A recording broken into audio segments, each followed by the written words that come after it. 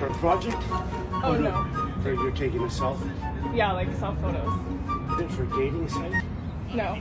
In an age where tripods exist and vibrators, we don't need no man. In today's video, I'm gonna teach you how to take pictures by yourself, for yourself, without an Instagram husband, without an Instagram boyfriend. But if you do want an Instagram boyfriend, this will probably help you get you one, because what better way to find an Instagram boyfriend than to get all dressed up and look fly as fuck? What better opportunity will that give men to approach a girl who's taking photos by herself? That's just like an instant conversation starter. So we're just admiring her because she's doing such an amazing job. I thought she was so stylish. Anyways, no matter what relationship status you're in, whether you're single, you're taking, you're partially single, we have all been there. I'm gonna show you how to take photos by yourself, for yourself. All right, so I'm gonna show you the step-by-step process that I do when I take photos by myself. Everything from prepping my bag to preparing my outfits to prepping the locations. And I shoot in Vancouver right now and it's winter. It's actually 2 days before Christmas, so it's pretty cold. So I'm gonna try to do some outfit changes, and I'm gonna show you what I do when I'm packing several outfits to change in, and where I change in public or how I change in public, so that you're not flashing everyone. So my hair and my makeup is done, and I'm just gonna get changed into my first outfit. I always feel so extra in this coat. This is the kind of outfit you wear if you want to confront your boyfriend about something. Like, this is all cute and innocent, like, oh, cute skirt. But like, this gives like boss bitch energy. He already knows he fucked up once his jacket is on. It's like,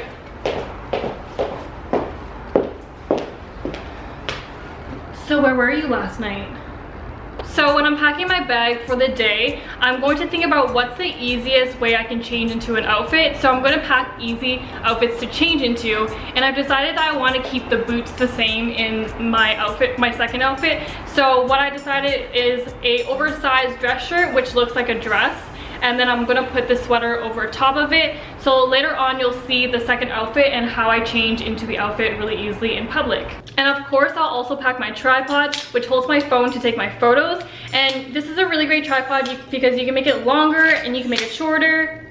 If only you do that with men. And it also does come with a Bluetooth clicker. I'll put this link to this tripod in the description box below. But I love this because it's so compact and it can fit into my small bag, and it can also be really long when I'm taking it out. All right, so I changed my mind. I'm gonna do this outfit first because I calculated it in my head with my mathlete skills because I'm Asian. This is actually gonna be easier for me to change into the second outfit later on, because the first location I'm gonna take you is a more secluded area. I'm more comfortable with putting my huge jacket on the ground in a secluded area. And I also found it easier because I can also leave on the skirt for the second outfit that I'm gonna do underneath this first outfit because you can't see it. So when I change into my second outfit, I'm just gonna take this top part off and put the sweater on and put the jacket on. And I also changed my hair into like a low bun with some bangs in the front. So right now I just packed my sweater and I'm putting the tripod, and of course it's in a Cactus Club cafe bag because I'm a basic Vancouver hoe. And I'm also gonna pack some snacks because a bitch gotta eat, and maybe I want some tea on the road, so I'm just gonna pack that too. Before I go out and take my photos in public, I always make sure I practice my posing in front of a mirror because every outfit is different and you always want to find your best angles. This will also help you prevent feeling awkward in public when you don't know how to pose, and this will also help you save some time. I'm kind of stalling, not gonna lie, because I'm getting really anxious to do this, and I normally get anxious to take my photos in public with a tripod, with one tripod, but today I'm gonna have two tripods because I'm bringing my camera, bringing you guys with me, and I'm also gonna have my phone tripod, so of course it's going to get a lot of attention. I still get nervous to this day to take photos by myself, but I'm going to do it because you gotta do it for the gram. And of course I'm going to walk to all these locations, so usually I would have a car because it's a lot easier for me to do outfit changes, and sometimes I use my car as a, I'm running out of breath. Sometimes I use my car as a little change room when I'm going to different locations, but because I'm a cheap ass Asian and I don't want to pay for parking, and parking downtown Vancouver is so expensive, I'm going to walk. Plus I live downtown, so like I should probably get some exercise anyways. So this was the first location, and this was actually in front of a construction site. So I'm just sitting at my tripod here, and you can totally see on my face that I look so nervous and uncomfortable, and I have a huge resting bitch face because there was a bunch of construction men working right in front of me. First, I use my front camera to make sure my camera is in the right spot and the right angle, and this will also help me practice my posing again once more. When I feel like I am actually ready, I'm going to turn my camera around and use the back camera because it is actually higher quality than the front camera. So now I am recording a video. That's right, I'm recording a video and not using my Bluetooth clicker even though it comes with a tripod. The reason I record a video instead of clicking each individual photo with the Bluetooth clicker is because this makes me feel more relaxed whenever I am taking photos, and this is just my personal preference. Of course, if you feel like you want to take photos using the Bluetooth clicker, feel free to do that. Then at the end of this YouTube video, I'm going to show you how I capture each individual photo after recording a video. And if you're wondering if the quality is compromised when I do this technique, just watch the end of this YouTube video and you'll be able to judge for yourself.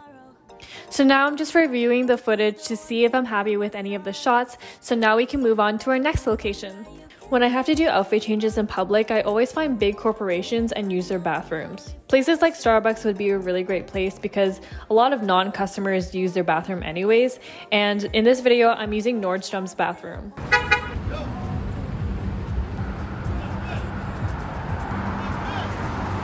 That is the truck of a potential pedophile. I'm usually not mean to people, but this man gave me one of these when I looked at him, so that's why I'm jokingly calling him a pedophile. So, as you can tell with that encounter, I was really uncomfortable taking out my other camera tripod with my phone tripod to record the behind the scenes. So you're just gonna get this version that I recorded on my phone. I was on a super busy street in downtown Vancouver where a lot of cars were passing by and a lot of people were walking on the sidewalk, and you know that happens all the time, but you just gotta keep going and try to zone people out. And so I just did the same technique here. I just recorded a video and then I met these two guys. So we're just talking about how I take my photos by myself. So we're just admiring her because she's doing such an amazing job, and we thought she was so stylish, so put together. We had to come up. Yeah, we had to come up and give her kudos for what she was doing, and then we find out that she's got 750,000 followers. What?